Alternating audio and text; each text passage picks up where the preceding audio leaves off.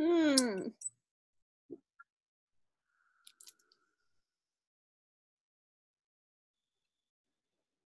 We're streaming. We're on. Yay.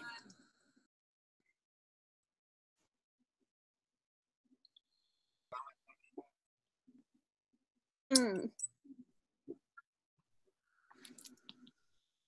Oh, we lost people already. Yeah. We're streaming. We're on. Oh, wait, Yay. that's not supposed to happen. It's supposed to go the other way. Yeah, let's give it a minute. Let's get these people back. They heard that International Women in Engineering Day is tomorrow. Today in some places. Oh, that's right. Today Yeah. in other parts of the world. So I'm really disappointed in myself that I didn't know about it. But now that we do know that tomorrow is International Women in Engineering Day, are you going to do anything? I'm going to have to come up with something. For me, though, it probably involves like building something out of Legos with my son.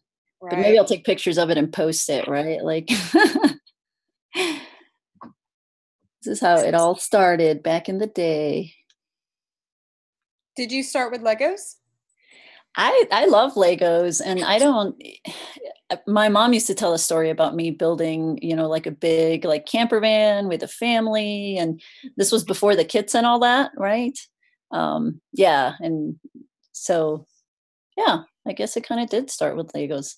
I never really had Legos. I just had my computer. And then when I got a little bit older, my best friend, grew out of her Legos. She was over it and she gave them all to me. And I spent maybe the next 2 years of my life just building and building and building.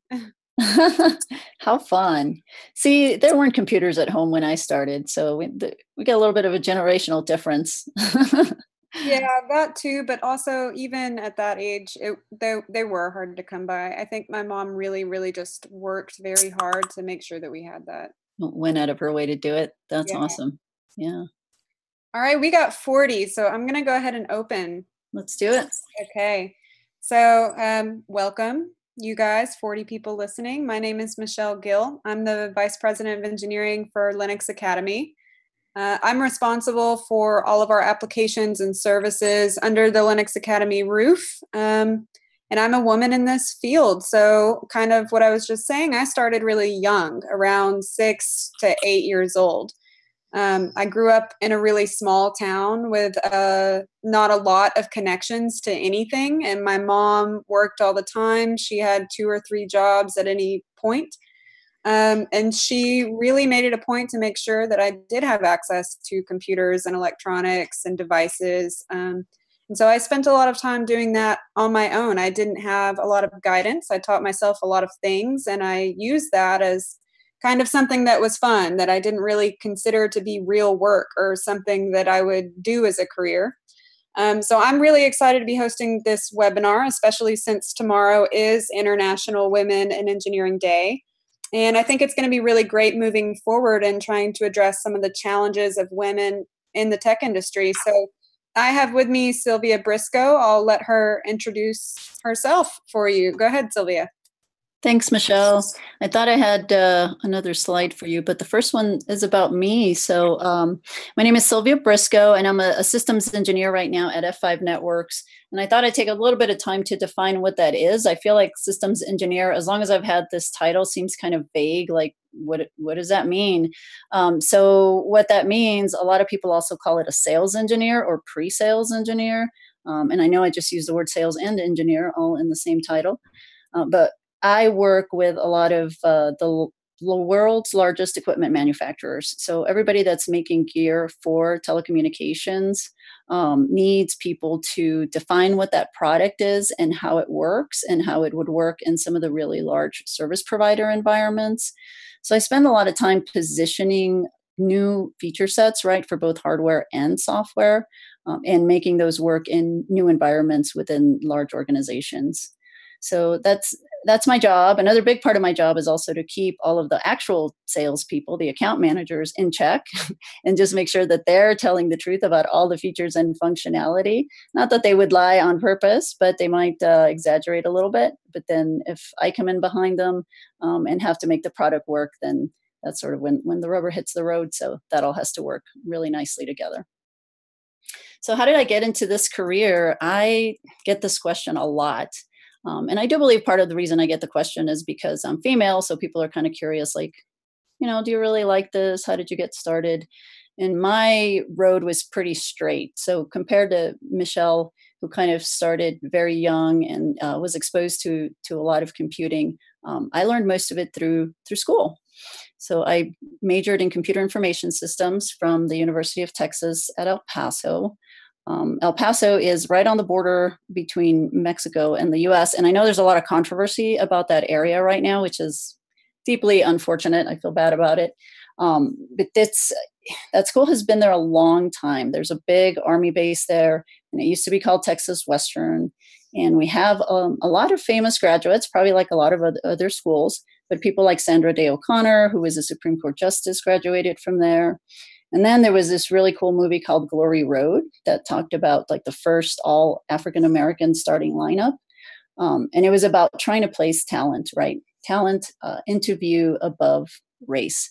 So UTEP has kind of an interesting and varied background, kind of the beginning of the melting pot. So that was where I studied. And then I started practicing. I got a couple of internships, both with Nortel and Jet Propulsion Labs. And JPL was kind of what propelled my whole career, pun intended, because I got hired there to install a 3-story network. A network into a 3-story building. And this is a picture of me back in those days with some of the other guys that were guys and women, guys and gals that were interning with me at JPL. And so putting in this infrastructure into a building where, honestly, what I did to figure out what I was supposed to do, right? They hired me. They're like, go ahead and install this network. And I was like, great. I have no idea what that means. I have no idea what I need to do. I went to the library. I went to the campus library. I checked out some books on networking. I happened to grab kind of the biggest books that I saw because I thought I could learn the most from those. And they were on token ring. So token ring networking, which is what you do with big giant mainframes. Totally off course. I was saved by a guy who was actually doing infrastructure cabling for this brand new thing called Ethernet. So he was putting an Ethernet network into the campus. And he said, maybe this is what you need. And I said, absolutely, that's what we need. So I went off and bought NIC cards for the computers there, right? Network interface cards, and put them into all the computers and got everything wired up, and everything was great and wonderful and good to go. When I left my internship, about 2 weeks later, everybody moved out of that building. So that was a little bit of a bummer, but that launched me, or that sort of labeled me as a network engineer, and that led to my first job at Texas Instruments as a wide area network engineer. And this is my group from back then. I found a couple of pictures. And this is me and my husband and my little boy, and we all live in Denver. And we're enjoying all the 300 plus days of sunshine here. So what else are we going to be talking about? We kind of did our intros, and this is the agenda for the talk today. First, changing perspectives. I have changed my mind a couple of times about what it means to work in the industry. And I kind of want to walk you through that because I feel like it is controversial. And then what's it like to be a woman in tech, kind of the good, the bad, and the ugly. So I will give you a warning when we're getting into some of the probably not so fun stuff. And then why would women want to be in tech? It's an awesome career. It's a lot of fun. We'll talk about that for a bit. And how do we move forward? What can we do? How can we bring more women into technology? We really need to. There's very, very few. So my evolving views about women in tech. I have not always thought that we need more women in the industry. And the reason why is because I didn't really think there was a true barrier to entry. I kind of haphazardly chose these years, right? 2003 and 2016. 2003, I was in my early 30s. I've had this career, right? I was like fully immersed in everything that I was doing. And I felt like anybody could do this. Certainly any female, right? We're talking late 90s, early 2000s. Why wouldn't women just study computer science? Why wouldn't they just get into the field? I didn't really see that there was any problem. Fast forward though, or slowly forward into 2016. Now I'm in my mid 40s, and I've noticed nothing has changed. There's not more women coming in. And what does make it different? What does make it difficult? So what I didn't realize in 2003 was that I did come from a family full of tech graduates. I have three sisters, right? So there were four of us. All of us majored in either CIS or computer science, and we all pursued careers in technology. So I had my own infrastructure, right? I had my own little posse to say, "Hey, you're doing the right thing." And then I was surrounded by these very strong female role models, including my mom. So my mom was a nurse. She always said she would have been an engineer if they would have let her, but her parents didn't. They wanted her to go to a boarding school and study nursing, which was a thing to do back then. And then she studied her career twice, right? So once in her home country of Mexico in Spanish, and then the second time in English in the US. So she started all over when she was 38 and then finished again when she was 51. So So actually right here, I'm sorry, Silvia, if I could no, go just, ahead. this is something that I really want to bring up because your differences with me are really important to note because you did come from a family of engineers and I didn't. And I think that that is a really great combination for this webinar because from my perspective, I came in thinking I don't belong here. And you kind of came in thinking, I know I belong here. Why don't you think I belong here?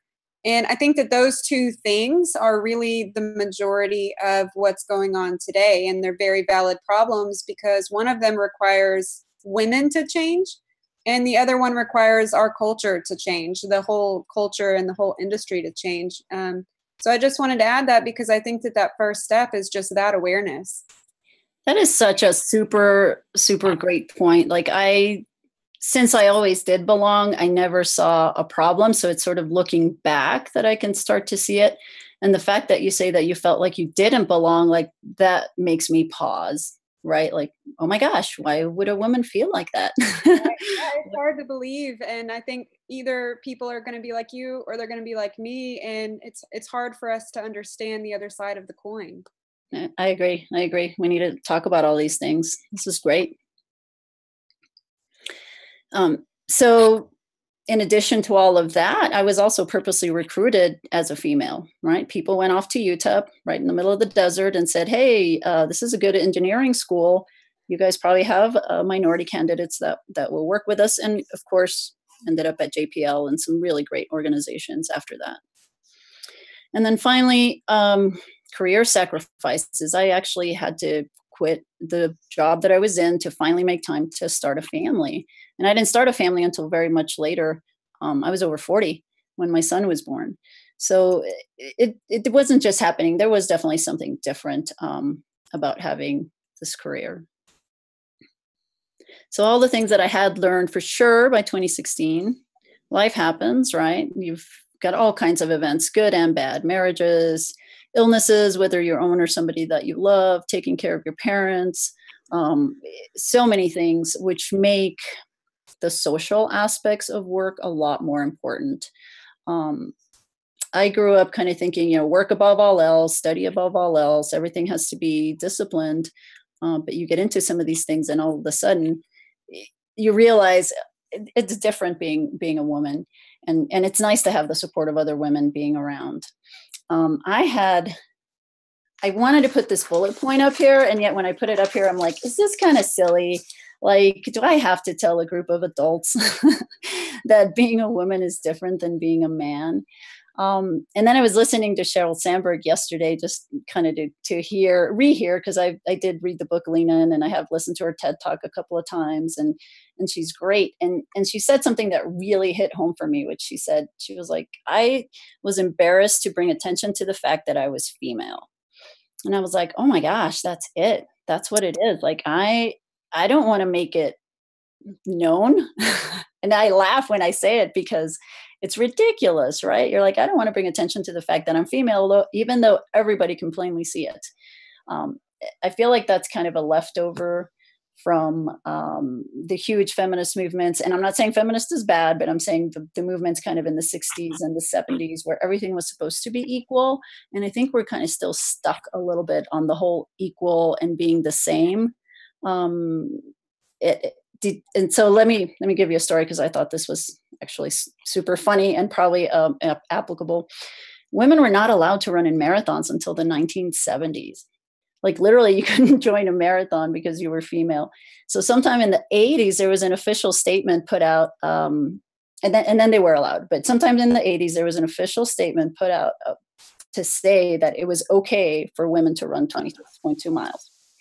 Like they had to be allowed to do this. And I'm like, okay, people out in the country probably knew this a long time ago, but now in order to join like industrial society, they had to be allowed. And then they finally started an Olympic marathon at about 1984. And I feel like that's kind of what we're fighting for, is just kind of these rights to be accepted the way that we are, right? Like we just want a shot at the starting line. We know we can do this. Let's not make it a weird thing. Let's just let everybody in at the same time. A couple of things had to be accounted for when women started running marathons. The very first jogging bra ever made apparently was made from 2 jock straps. So that's an interesting way to kind of get what you need, right? Or some distinctions that you have to make. And also jogging strollers. Like somebody had to come up with jogging strollers and say, hey, these would be really cool to help women run. So I'm not sure what the equivalent of like a jogging stroller is for technology, but I will tell you, it takes a lot of time, right, to work in tech. It takes a lot of learning, formal and informal training. And I feel like maybe there's some changes that we need to make, not only for women, but also for men that face a lot of pressure in their lives and can still contribute to this field hugely. It's kind of neat though, right? Because we're in a field that can make life a lot easier for everybody. Mm-hmm. So tech is really intimidating. It can be really intimidating when you don't fit into the culture. And I'm going to talk about that more as we go. And the solution is building community, right? Building community, building friendships, getting to know people. I've had a super great time getting to know Michelle during this process and putting this seminar together.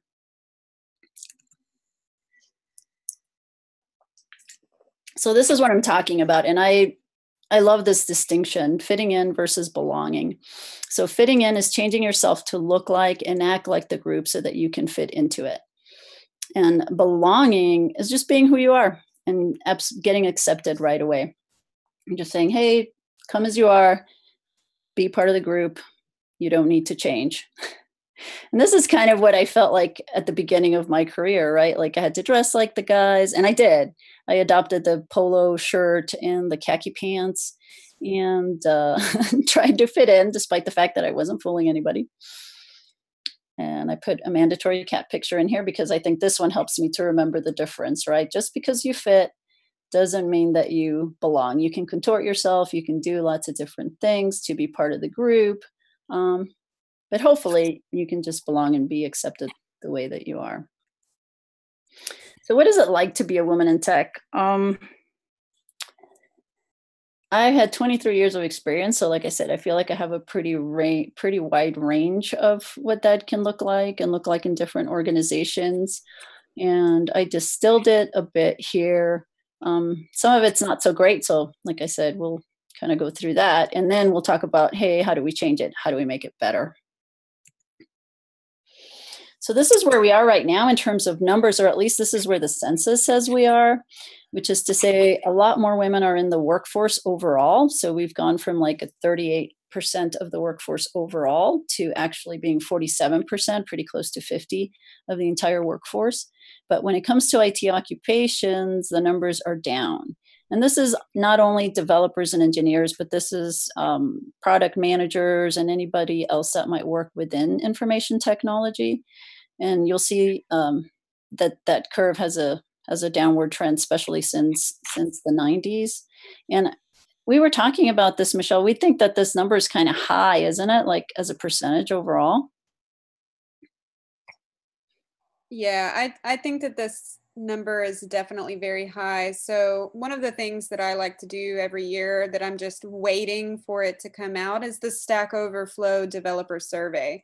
And the reason that I'm watching that survey is to see if the women percentage has increased or decreased. So right now for just development, we're sitting at 6%. Just developers. So if we want to factor in all IT occupations, I'm not totally sure that 25% is accurate. I think that's too high of a number. So last year, I did a lot of hiring. I personally reviewed 80 code tests from developers. So that doesn't count the code tests that other members in my department have reviewed. And only one of those were from a female. And that's out of something like 1,000 resumes that we reviewed last year. So in total, if you want to count all the resumes and all the code tests, 3 of those were from females. I also find that like completely unbelievable, like especially with all the movement that we have to push women towards development. Like, wow, that's really amazing and eye-opening, right? This is you're in Dallas. This is a hub of of technology. You're not out somewhere remote, right? Right, exactly. So, and that's kind of where I'm coming from on that. 25% all occupations across the entire United States. Is this the United States? Yeah, I think it right. Clearly we're not talking the world because I don't think other countries are quite having the same issues. But yeah, that's astonishing. So 6% spread out across all the states. That's even lower. Right. Yeah. That's a really low percentage. And that's kind of an interesting point too. And I don't have a lot of stats on what international numbers look like versus the numbers in the US, but that would definitely be something to look into, Right. hopefully as a way to improve our numbers. So having said that, right, you kind of see where we're at. And this is why this is what it feels like to be a woman in tech. So it feels like there's very, very, very few of us in the field. And it feels like we're trying to join a group that is all headed in the same direction, working on the same things, but that we stand out. Once again, everybody can tell that you're a woman. And so that leads to a little bit of negative stereotyping or maybe just confusion. So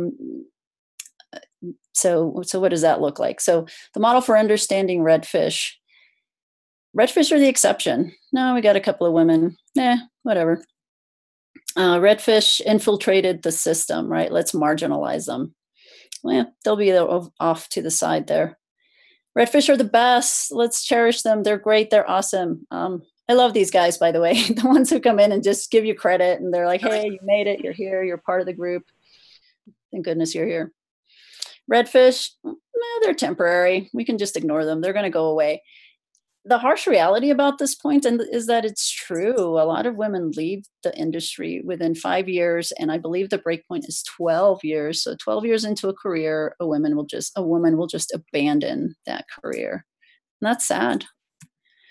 And then last, this is definitely not my favorite, but with some of that training that we take, sometimes backfires. Redfish are trouble. Maybe hiring a woman's going to be an HR problem. No, we don't want them around. So the bottom line is that there's no real cohesive model for integration. And this is something that should change. And it could change just by adding more redfish, just by having more women around and not having it be something strange or odd in the environment.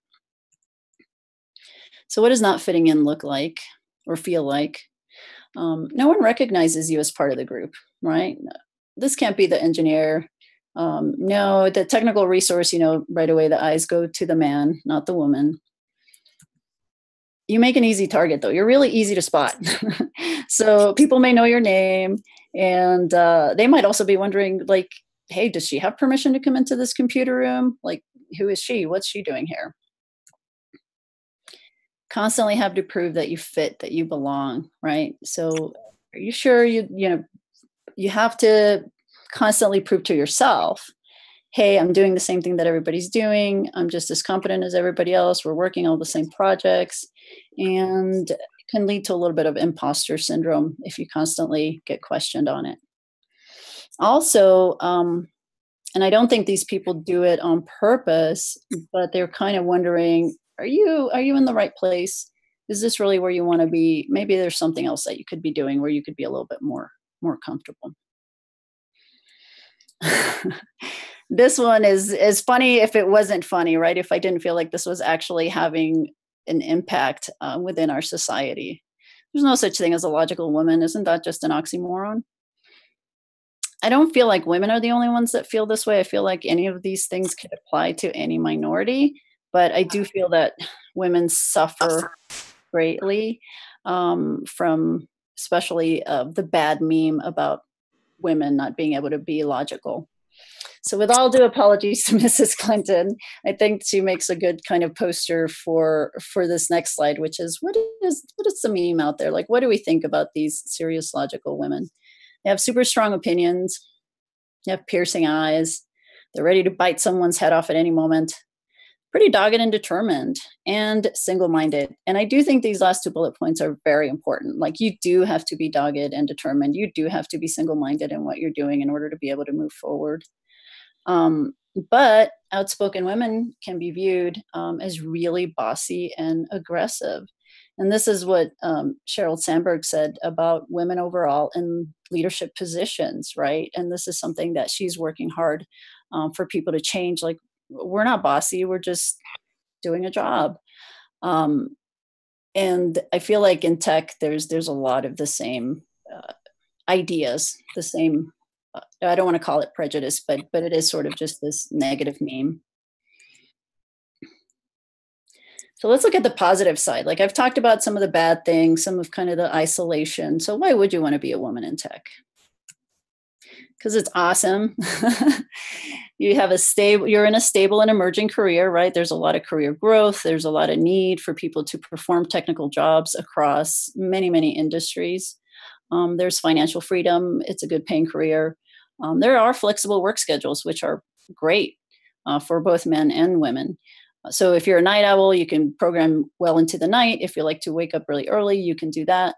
And you can kind of plan your schedule around work and turn in work remotely from a lot of different places as well. So it's a good career. You get to work on a lot of fun problems. It's definitely needed. And it's great for both men and women. So how do we move forward? Like, how do we get more women in this industry? We've tried several things before and they haven't really been working.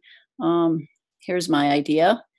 And Linux Academy can help a lot with this idea.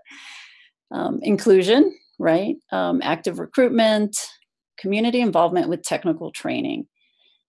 Because we're constantly having to learn and retooling, I would say every 3 years, and that speed is going up higher and higher. So that means we used to have to retool like every 5 years. Now it's every 3 years. Maybe soon it'll be every 2 years. You cannot stop learning in this environment. And this is a great time to bring in new people, right? So you can encourage and uplift the women around you by participating in a lot of local groups and learning what's the latest thing. Is it Ansible? Is it Docker? Is it what's the new form of DevOps methodology with continuous improvement, continuous integration, and continuous delivery? Let's talk about that. Let's talk about the technologies. Let's answer all the questions, and let's bring in some women. So to that extent, some of the pictures that you see down here are from some of the events that I've participated in. Kind of went a little bit out of order, but let me talk about that. So why do we want to bring women into the field overall? Here's some good statistics, and I feel like people are compiling more and more of these statistics. Companies with at least one woman director have a better share price, right? So better share price performance over the last 6 years compared to the number of companies without any women. Workforce innovation, huge thing. Once you bring in a non-trivial amount of women, meaning 20% or more, into a management position, then innovation starts increasing. And then companies in the top 25% for gender diversity are also 15% more likely to have better financial returns. So all really good numbers that show that diversity and inclusion of women does help the bottom line. So creating a new theme for the logical woman. These are kind of some things that I came up with. Feel free to bring in your own. I would love to know what people think. And when I think about this too, like the new meme, like if I had a daughter, and a lot of people do, right? You have a daughter who is awesome at programming and really likes, potentially could be a really good engineer.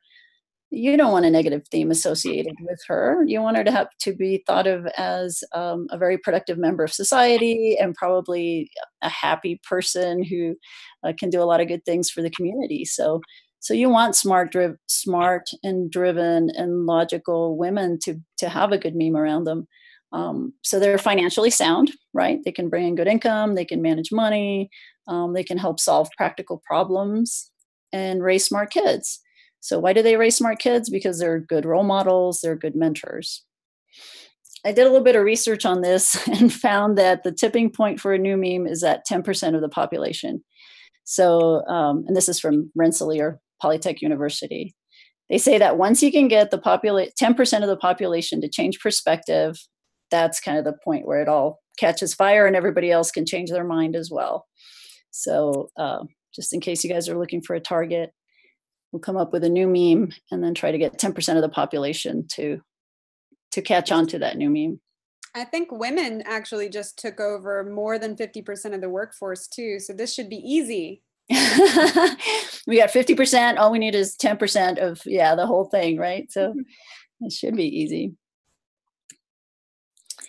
Other things that I really love, women's conferences. Man, this is so good because now you're not the minority and you're just immersed in a group of women. And this particular one that you see at the bottom was a Lady Coders Conference. And this was a panel of women who have a lot of longevity in the industry. And everybody was just talking about kind of what they've been doing and their accomplishments. And it was great. It was good to not stick out and not have people question you 3 times on what you're doing. And then to listen to these wonderful achievements from a lot of people with high voices and long hair. So local community, going back to what I was talking about in learning in continuously having to learn in a new environment, I feel like a good place to belong instead of fit in is your local community. So when you show up to a lot of these meetup events or to training classes, you can just come as you are, right? Dress casual, bring your food, show up and start learning some tech. I'm on the board of directors for Software Freedom School. And full disclosure here, we didn't start off as a women's organization. I was like the only woman well, that's not true. There's been other women that have come through the school, but I've loved them so much that I've stuck with them. And now we're doing a lot of proactive outreach to women's groups, like equally. And we also grow alliances with other groups, which then hopefully will lead to other groups that also reach out to women's groups. So we've done a lot of things with Women Who Code. We have an alliance with IT for Non-Traditional Learners. We put together classes on everything that we deem is new and needed for technology today. Oops, forgot that was my last slide. Hold on. Too soon. And this is how I contribute to tech, to bringing women into tech today, which is create classes, use organizations like Linux Academy, and help the women come in, right, in a friendly environment. So that just means, sometimes that just means like standing up and shaking hands and asking, what do you want to do with your career? Where are you at now? Where are you going? How can we help connect you with somebody else who does the same thing that you want to do? And I think, and I've seen some changes. I've actually seen a lot of changes within these groups and the local women that come and attend. Some of them are just trying it on for size. They're like, I kind of know there's this IT thing, but I'm not so sure what it's all about. And then they come to like, 5 different classes over the course of about 3 months. And then you can see them getting more excited and bringing in better laptops and really getting hands on. Um, and then it's kind of amazing how easy they can make it look. So I highly encourage everybody else to kind of reach out to their local community, get involved, and not only for the girls, but also for the women who may want to retool or may want to come back to the industry. Let's welcome them back. Welcome them back. Thank you. That's all I have, Michelle. All right, well, let's get started on questions. We've got someone monitoring your YouTube chat history, and we'll start picking some of those up. I've already got one, though, Silvia. Where are women in lead tech positions?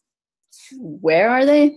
Where are they? Well, you're here. That's good. Yeah, I am here. I don't think that they're gone. I think that they weren't there in the first place. Just never, yeah. So I am in a lead tech field, and the way I got here is doing the work like everyone else. And I did experience challenges in that. Maybe that would be defeating to some people. Personally, it wasn't to me. If you are in a situation where you're being defeated at work, shrug it off, because it doesn't change in the end. And then eventually you'll get there. But I think really what's most important is you have to be involved in the first place. We need more people in the field. Yeah, and I'll like I said, I'll disclose here. I have been offered management positions before, but I have declined them in preference of a tech position. And this was a big thing, and I don't know if it is still, like the tech ladder versus the leadership ladder. Right. Yes. Yeah, so I feel like that's a good distinction to make. Like, I don't feel like you have to be in a lead position if you don't want to be. Maybe you could go tech ladder instead. But yeah. Yeah, so let's actually talk about that, because that's not where I was coming from. So where are women in the lead technical position? So you don't want to manage people, you don't want to deal with people. What you want to do is be really, really good at your field. Yeah. I don't mean to kind of promote here, but I am a representative for Linux Academy. And one of the great things that I really adore about Linux Academy is if you want to be in that lead technical position, we offer hands-on training that is based on real-world jobs. So if you have any doubts that you can't do something that you feel like you need to do, Linux Academy can take care of that and give you that confidence. Absolutely. Absolutely. I feel like if you're young and enthusiastic about things, sorry, I use the word young. If you're just enthusiastic about technology and what you want to do next, there's no stopping you, especially with resources like Linux Academy, right? You can learn whatever you want to learn, and walk through it and volunteer. Sometimes people don't want to be the lead tech, but sometimes they do, right? They want to like manage the project and make it happen. You can do it. There's a lot of tools out there to help. All right, so here's another one. Silvia, I'm a shy person. Do I need to be outspoken just to be in IT? I wish I could say that the answer is no. And I mean, honestly, the answer is no. You don't have to be outspoken to be in IT in general. But as a woman in technology, you're going to be well served to be able to express your opinion very strongly and probably very frequently. So you do have to repeat, and sometimes you have to find the right person to listen to you. So if you're not comfortable like speaking up during a meeting, what you can do is socialize that opinion either before or afterwards and say, hey, this is something that I want to recommend. This is something that I would like to do. Can you hear me out, and then let me know what you think, and then go from there. A lot of times you win. Your perspective, when I say you win, but you get ahead, and you can win an argument or win a discussion or get to lead the project by socializing things beforehand. Yeah, absolutely. And I would just say you don't necessarily need to be outspoken, but you really do need to be involved in the conversation. You need to be able to articulate what you're trying to accomplish and what your opinions are, even if they differ from someone else's. You do need to do that, even though you don't need to run down the hall screaming it. That's a good point. I was just picturing somebody running down the hall screaming it. Yeah. I need to be heard now. You don't have to say those things. Okay. Okay, well, how can we work on building an inclusive environment right now today? And you did cover some of these in your presentation already. So how do we get started right now? Right now, I would go off and find a local meetup group and get involved. And I feel like a big part of that is not only participating as a student, but as a teacher. My favorite way to learn anything is to teach it. And I think that's one of the reasons why I really love this industry and my job in particular, because I get to learn about a whole bunch of new technology right up front and then pass it on to somebody else, teach it on to the next person, and have them implement it as part of their project. So today you can go to a meetup. Hopefully you have a lot of meetups in your area. I know we do in Denver, but I don't know how unusual that is. We have meetups about everything, and we have meetups probably about like every new technology out there.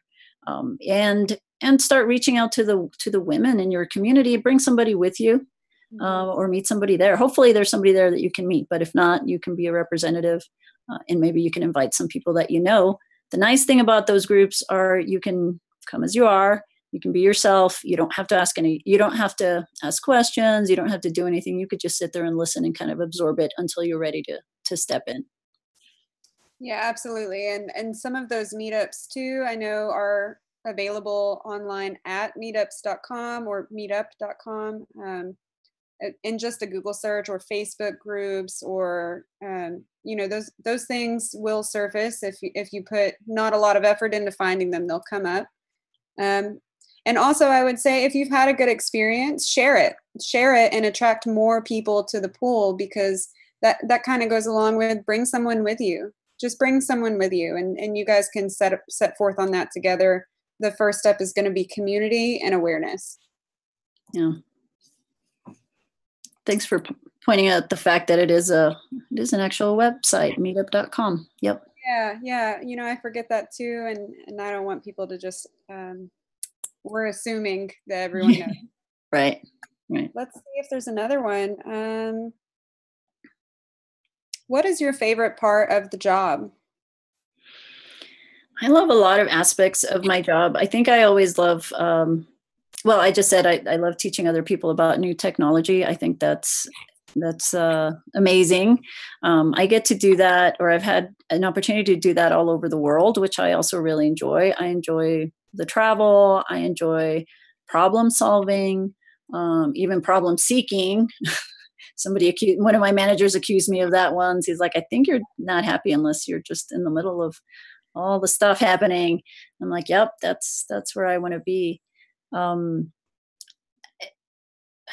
So I think I like everything. No, there's definitely some things I don't like, but the best part that I like is technology, troubleshooting, and the variety of the problems. Right, I agree. For me, it's sort of that same thing. I feel very empowered, like I've empowered myself to build whatever I want, to do whatever I want. I can figure it out. And I know that because I've figured a lot of stuff out already. And that's kind of part of it. I feel like most of this job is just figuring it out. The power of technology is amazing. I think you just touched on that, right? Like you can build all kinds of very, very comprehensive systems that can literally reach out to the whole world. You can fix problems that seem really daunting very quickly with technology, which is unbelievable. I mean, it really is amazing. And you can do it in so many different ways. There's no one way to do anything. There's no one way, and yet there's a right answer. You know what I mean? Like there's many right answers, which is nice. Yeah. And yeah, you know what? That's a great point. There are many right answers. So that goes back to it's important to be a part of the conversation, because if Joe has an opinion and Caitlin has an opinion, they could both be the right opinion. But if they don't hear that opinion, they won't ever know. Exactly. Yep. Okay, I think we've got one more. How do you promote inclusiveness in your own community? Okay. So I think I talked about that. I actually started started off with becoming part of an organization. I started off as a student, right? So I became a student of Software Freedom School, and I liked it so much in terms of the inclusivity of it. Like, even though the particular course when I started that particular course, I was the only woman, that I just decided to stick with it. And gradually we started doing this outreach to other women's groups. It's funny because just being the face, like just being there, just the fact that there's one female makes other females feel more at ease and more welcome.